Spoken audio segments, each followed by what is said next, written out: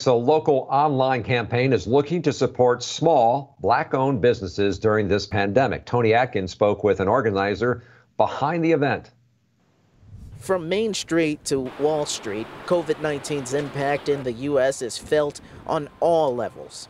In Milwaukee, the Impact Movement, a ministry-based nonprofit, is working to help small Black-owned businesses get through. We've been trying to figure out what we can do to be a part of serving our community during this time. Ultimately, they came up with this. #SupportBLKBusiness during COVID, a social media campaign designed to help those small businesses suffering during the pandemic. It definitely has hit hard for small business owners. Adisha Smith runs Confectionately Yours, a bakery out of the Sherman, Phoenix. She says it hurts seeing so many small businesses impacted just a little over 1 year after the opening of the Sherman Phoenix. I never imagined that so soon in business that we would experience such a crash. You can join in on the campaign by committing to buy from at least one Black-owned business a week.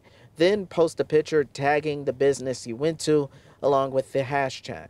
That gets you entered into weekly drawings for $50 gift cards to Black-owned businesses in Milwaukee. We are putting the campaign on, and we're trying to encourage as many people as possible to get involved. All in hopes that word of mouth online could lead to the shot in the arm some small businesses desperately need.